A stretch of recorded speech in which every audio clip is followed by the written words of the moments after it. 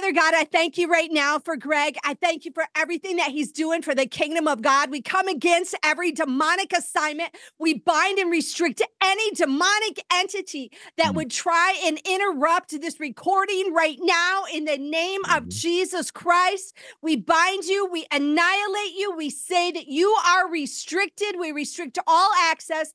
We send forth angels to ascend and descend. Cover us with the blood of Christ. We speak and decree that this communication and this broadcast will go out and change lives far and wide. Father God, that even as we're bringing the bold truth, they're going to feel love. They're going to feel deliverance. They're going to feel healing. They're going to get their questions answered. And I just ask that you have everyone watch and listen to this, that you orchestrate this moment and it brings lasting change to them in the name of Jesus. Amen. Welcome to the Prophetic Spiritual Warfare Podcast with host Kathy DeGraw. Well, friends, I want to welcome you back to my show. I am so excited today. I have Pastor Greg Locke with us.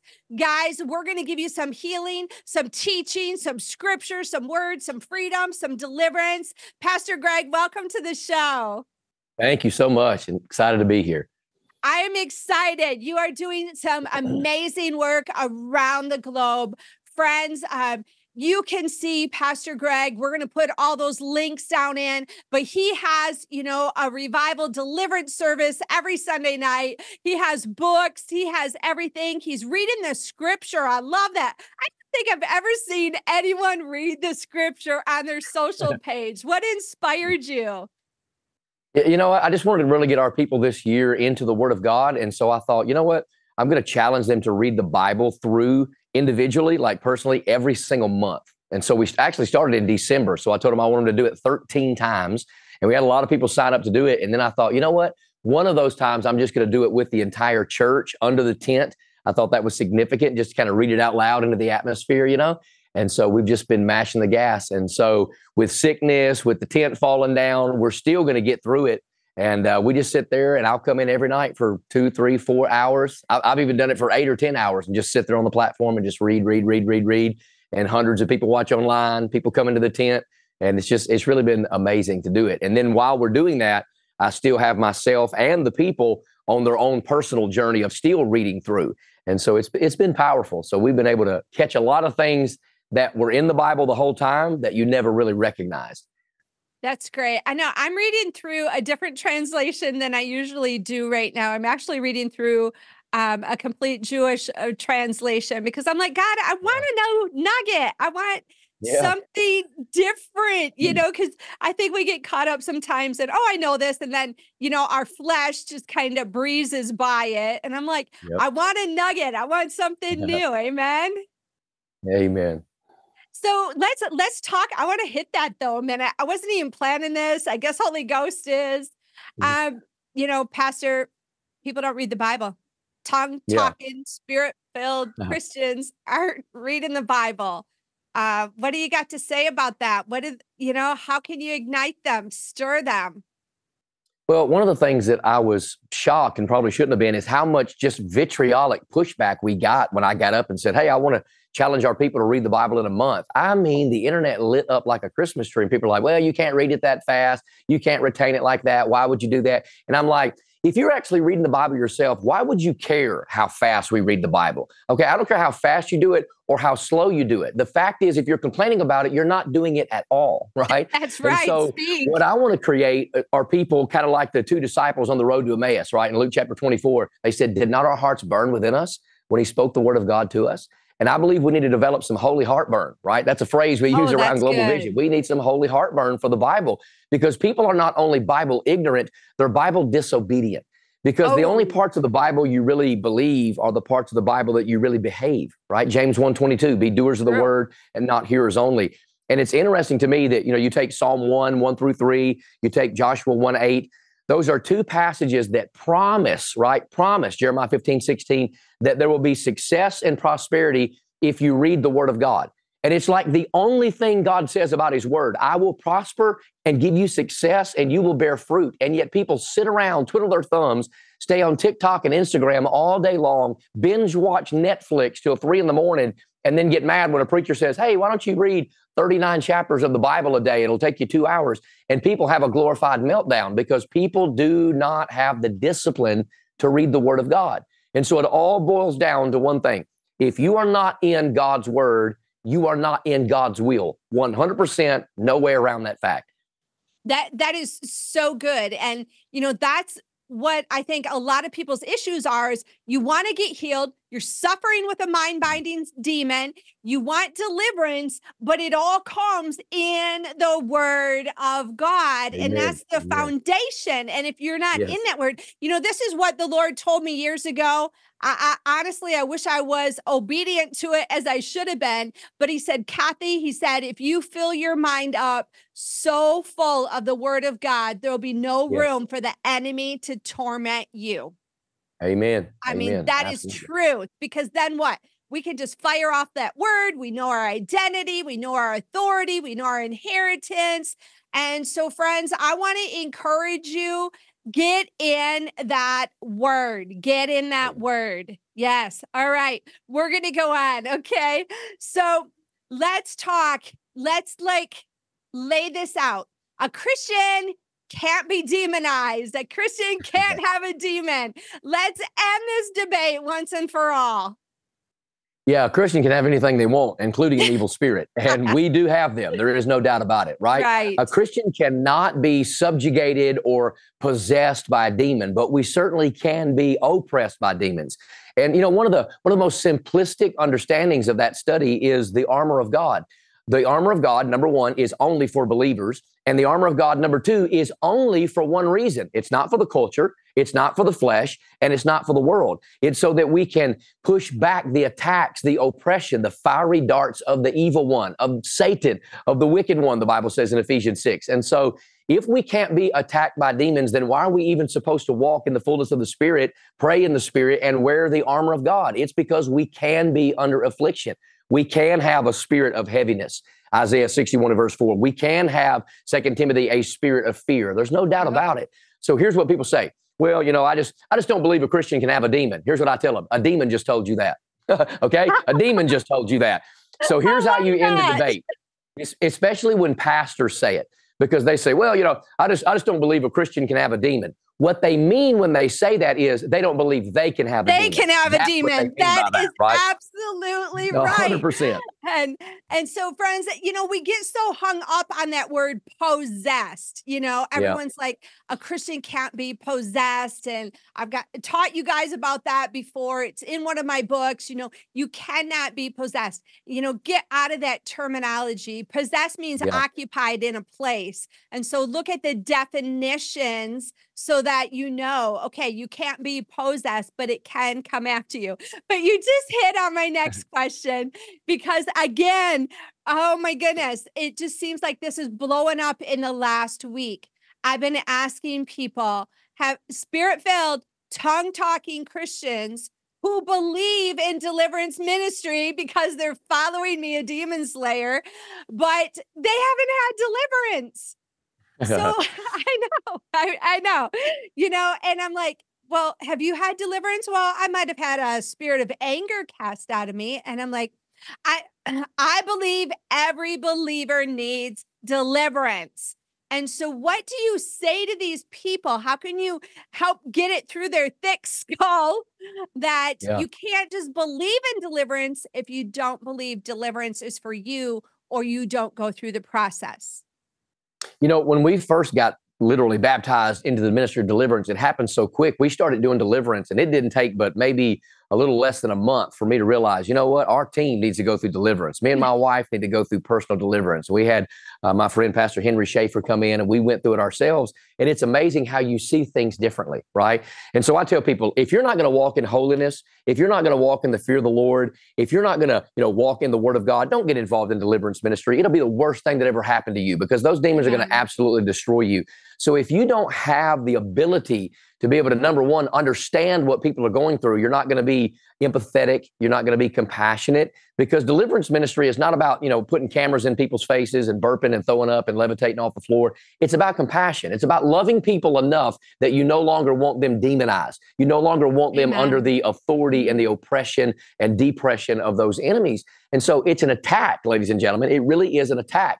And so once you recognize that, you want to be ready. And so anybody that says things like, well, I love the Lord, but I don't go to church. I love the Lord, but I don't read the Bible. I love the Lord, but I believe I can, live in sin and live in ungodliness. That's foolish. And it's the same way for saying, I believe in deliverance, but I've never gone through deliverance. That's nonsense. There's no such thing. Okay. There's no such creature on the planet, because if you do not go through deliverance, you are going to be susceptible to the same things that you're dealing with other people about. And so I think it's very important that you go through some deliverance, you go through some trauma healing, some inner healing, and you understand the inner workings. Because if you don't know how demons have tricked you, you're never going to have a discerning of spirits, 1 Corinthians chapter 12, to know how they're tricking other people. So I highly recommend folks go through personal deliverance, sit through a mass deliverance. We don't let anybody on our prayer team, on our deliverance team that works with other people with evil spirits and curses unless they themselves have had the same things broke off them and cast out of them. It's important, vitally important. I can't stress enough how important it is. It is important. And, I heard this a long time ago. I really think it's true. And friends, so I say to you, if you are like so agitated because somebody's controlling in your life, sometimes that's something that we got to look at our own selves, is that agitating us so much? Because it's really a reflection of us or something we need healing and deliverance from. And people get mad at me and they're like, oh no, they're just irritating me. Well, why are you allowing that? Is there an irritation? Irritation, fear, anger, all of those are intertwined. And so we want to look at that. And, my prayer has always been, Psalm 51:10, create in me a clean heart. And Holy Spirit, just come in, peel me back like an onion, layer by layer. So there's nothing left but you. And friends, really, we got to take that plank out of our eye. We really got to allow that deliverance to come upon us. And so I want to encourage you, if you have never had a deliverance session, if you've never had a demon cast out, we're going to get into generational curses here next. You don't have to live with your mom's depression. You don't have to live with your dad's anger. You don't have to. That is a curse that needs to be broken. We do not have to live in that bondage, whether it's physical, whether it's health, mental. And we have to get it out. And so I want to encourage you to really sit before the Holy Spirit. I spent 2 years of my life prostrate on the carpet. Nobody delivered me, but I went to the Holy Spirit. Now, I'm not saying you don't need a deliverance minister. Obviously, God has put us on the earth for a reason.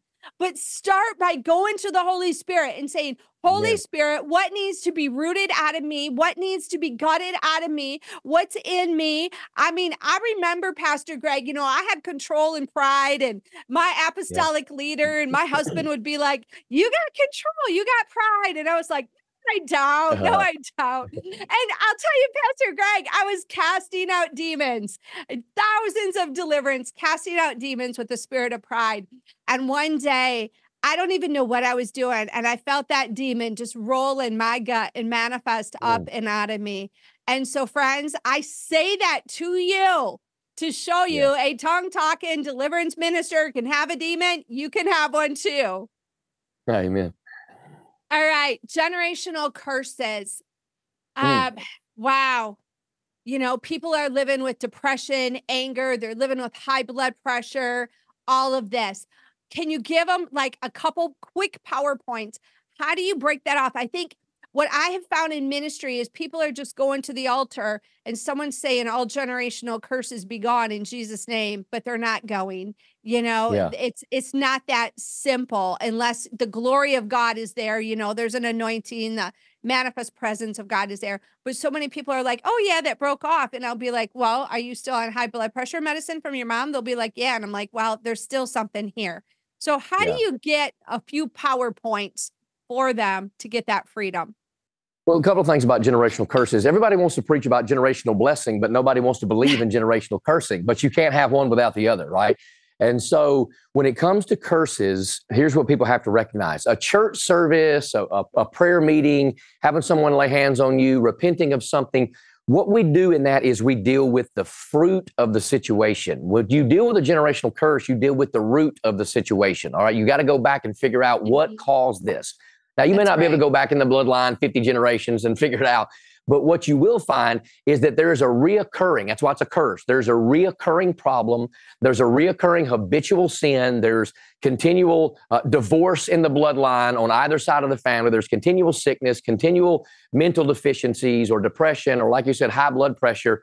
And here's the sad fact of the matter. When you go to a doctor, they don't call it deliverance ministry, but most doctors believe in deliverance ministry more than most pastors. Because when you sit down, they give you a piece of paper and here's what it says. Do you have high blood pressure? Has anybody in your family ever committed suicide? Has anybody ever had cancer, heart disease, heart attack? What they're looking for is a generational curse. We just call it hereditary. But if you read Deuteronomy chapter 28, there are 7 massive curses that are pronounced upon people. And then the way to break those curses.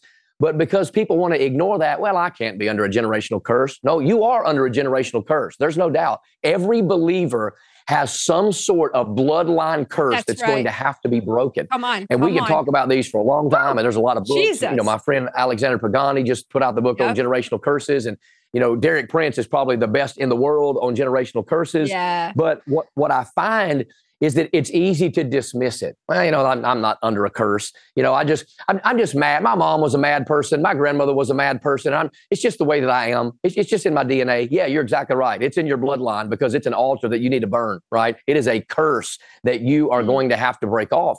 And so there's a difference people need to understand between deliverance from a demon and the breaking off of a generational curse. Come on, go there. Demons ride the line of generational curses because demons don't care about you and me. They care about our children and our children's children's children. That's what they want. They want our kids. They want our grandkids. They want our great grandkids. And so that's why the curse has to be broken, because when the curse is broken, the door is shut. And the demons are no longer able to gain access to you or to your bloodline or to the next generation. And although it's probably uber controversial, anybody in deliverance ministry that will be honest and biblical and will be bold will agree with the fact that the number one generational curse, it's crazy, but the number one generational curse, or at least the reason for a generational curse that people are under, is because of things like the Masonic Lodge and witchcraft and secret society oaths. When people are involved in that stuff, it affects us, our marriage, our kids, and our kids' kids' kids. And if we don't stand up and say, in the name of Jesus, I disconnect myself from that covenant. I break off that bloodline curse that my great-great-grandmother and great-great-grandfather started for me. When you break it off, sometimes deliverance ministry is as easy as breaking that curse, and immediately there's a peace that comes over you. That sickness goes away. Because something gave that demon authority, right? And it was a curse. And if you don't break off the curse, you're never going to get rid of the demon. And you got to do it audibly, friends. Okay. You can't just pray that in your mind. You have to speak it out. And I think that's another reason, you know, people aren't getting deliverance, pastors, because they're just sitting there, you know, back in their chair comfy or being passive. But it's about that outspoken word. You know, when we look at Jesus, you know, he spoke things out. He rebuked demons. It was all audibly. David, he cried, he said, he called out, spoke. Those are all audible commands. Our Father God created the world with that outspoken word. And so we have to be speaking that out. And, you know, I've said that, you guys know my book, Mind Battles. I keep telling you, got to break agreement. You have to break agreement. And so if you're thinking that those generational curse, I could just cast out a spirit of sickness, no, there is a process that you have to go through. And so I encourage you, get up, get on your feet, even, you know, get violent against those curses and break them off. You know, I'm a grandma now, and I just love to, you know, look at the 2-year-old granddaughter. I mean, we have her anointing people with oil already, saying, you know, be healed in Jesus' name. And when I look at her, you know, I think, it's such a blessing that I get to do life right this time, because when I had kids, we were Christians, but not like we were now. And we get a Yeah. second chance. And friends, that's what your prayers do. It gives your Amen. children, your grandchildren, your great-grandchildren, it gives them that chance. And, my daughter was in fear. I was in fear. That was my stronghold that the enemy bound me with. And, she was struggling with fear, and we had taken her through deliverance, but, she had some rumination and some old thought patterns that she had to renew. And I'm like, we need to get your deliverance before this child is born. We need to just get this to be a blessing line and not this curse that goes down. So friends, it is Amen. so true. So let's go to how, I had this one just today. Well, Jesus took all the curses at the cross. It's all I have to do is receive it.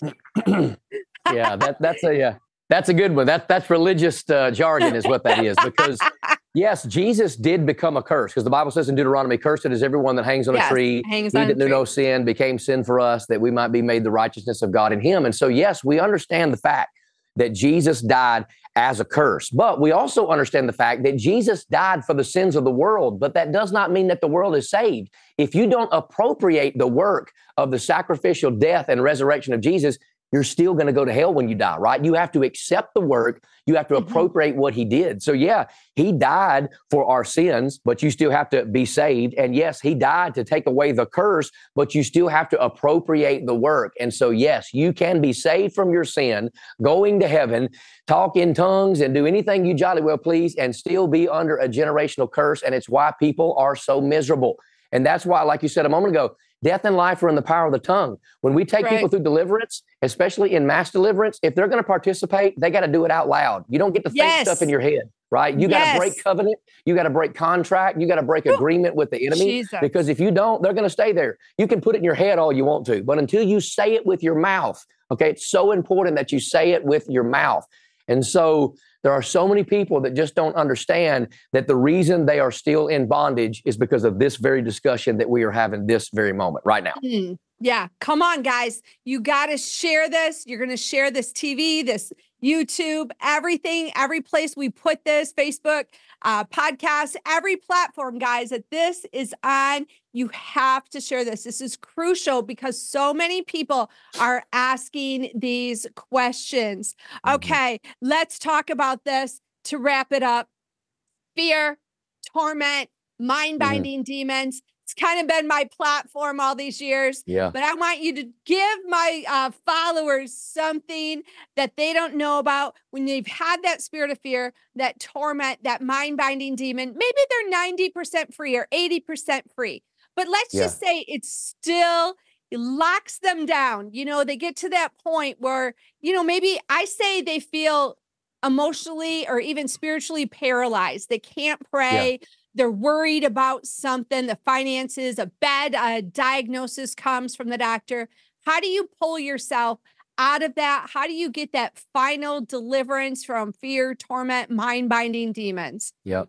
Well, people need to understand that we do have to cast down imaginations and every high thing that exalts itself against the knowledge of God, because what happens with curses and demons is they develop a stronghold within us, right? And 9 times out of 10, and if not almost 10 times out of 10, that stronghold is going to be a mind stronghold, right? There are these mind-binding demons. There are these mind-controlling demons, because it's all in your mind. Your heart and your mind are interchangeable in the Bible, right? He's not talking about your brain. He's not talking about your pumping organ. He's talking about the inner part of man. And when the enemy comes in and he starts to change your mind about things and conflict your mind and give you this confusion, I'm telling you, the spirit of confusion and chaos is running rampant in this culture, in the church world.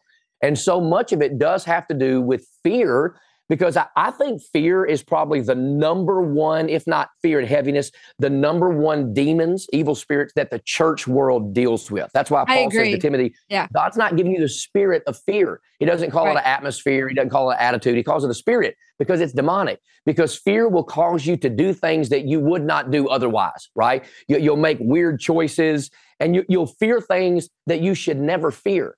If you look at an encyclopedia or if you get on Google, there are tens of thousands of what we call phobias. Some are huge, some are small. But if you go through deliverance and you get deliverance from a spirit of fear, those phobias will leave you. There is no doubt. Amen. I mean, it can be as small. People might think this is crazy. When I went through deliverance, you know, I had a lot of rejection and a lot of religion, but fear did come out in various areas. And it's not like they called out every single phobia, but I had a crippling fear, as crazy as it is, crippling fear for years of spiders. I had the worst case of arachnophobia you could ever imagine. I couldn't watch a National Geographic special without having spider nightmares for the next 6 weeks, right? I mean, I would think they're in the bed, you know. I mean, I'm a grown man, pastoring a big church, and I'm scared of spiders. But when I went through deliverance, personal deliverance, when the spirit of fear came out, I could pick up 5 tarantulas right now and it not even bother me. It's not that I have to, right? I'm not going to go get a spider for a pet, but it doesn't bother me anymore. My wife used to have this reoccurring dream. She had it since she was a little kid, of snakes crawling up a 4-poster bed trying to get to her, right? And for years, she was terrified. She had that dream over, sometimes weekly, for years, over and over. When she went through, you know, the spirit of fear coming out through deliverance, she has never again had that dream. She doesn't fear snakes anymore. You know, she's not like Indiana Jones freaking out every time somebody talks about a snake. It's crazy because fear grips people. But here's what people don't recognize. In 1 John, the Bible says that fear has torment. So the reason people are tormented by demons is because the spirit of fear has gained access to you somehow. But here's what the Bible says. Perfect love casts out fear, right? So it's not always just screaming into a camera or a microphone, come out, spirit of fear, come out, spirit of fear. Here's what I found.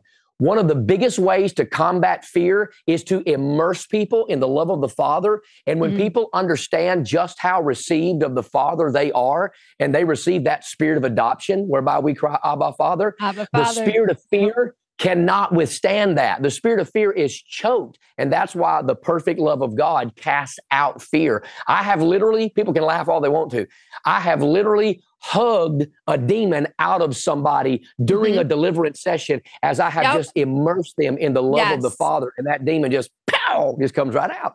And so fear is something that all of us struggle with, but you can know when those feelings rise up, it's demonic. It is 100% demonic.